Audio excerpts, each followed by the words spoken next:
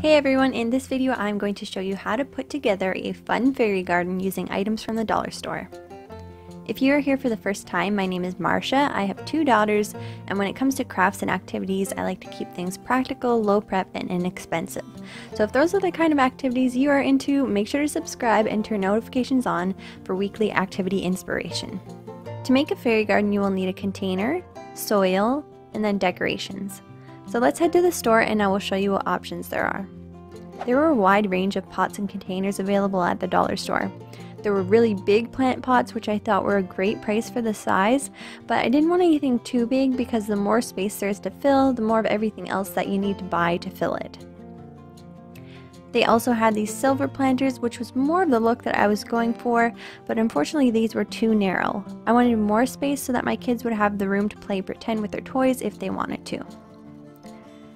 Next, I came across these. They had a really large size and a medium size, and the medium size was perfect and only $2, so I picked up 2 of these. Next, I grabbed some potting mix. This type of soil is available both at Dollar Tree and Dollarama, and 1 bag was sufficient for each container. Now the fun part, decorations. First up was Dollar Tree. They actually have a whole line of fairy garden items. The store that I went to was sold out of most everything, but I would definitely check out your Dollar Tree to see if they have anything. There were also succulents and tons of flowers to choose from. I've seen people use real flowers for fairy gardens, which you could definitely do. I personally chose the flow flowers because, again, I wanted my kids to be able to play pretend with their toys in the fairy garden. And this would also work great if you have toddlers. You don't have to worry about them overwatering the plants. They can just have fun, and it can mean extra activity for them to water their flowers every day. For stones, here's what they had.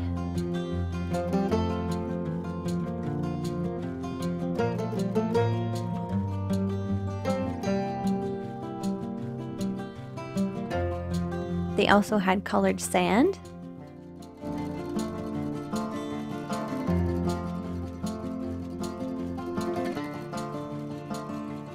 The floral moss at Dollar Tree wasn't as nice as the one I found at Dollarama, so if you have a Dollarama, I'd recommend getting it from there instead, but Dollar Tree did have these really cute moss stones. I also found these mini tin buckets, which I thought would be really cute for pretend play. The last thing I picked up from Dollarama were these tiny birdhouses for $1. We painted them at the same time we did our birdhouse craft, which you can check out here. You will see all the painting supplies that I chose in that video. Here's what I ended up getting. I didn't end up buying a whole lot of extra things because we already had quite a few things at home. I also put in a few painted rocks that we had from last year, a few figurines, an old Pyrex dish that we ended up using to make a pond, and then some wire clippers to trim the faux flowers. Now it's time to bring it all together.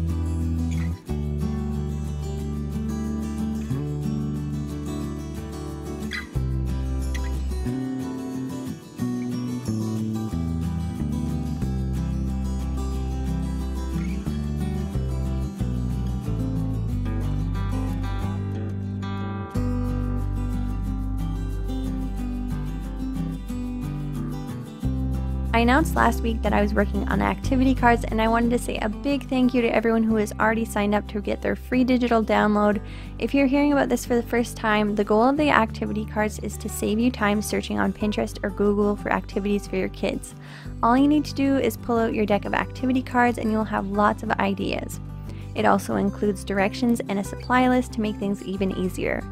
The activity cards are still being developed, but if you would like to receive a free sample of the cards, you can find all of the information in the description box below to sign up for your free digital download.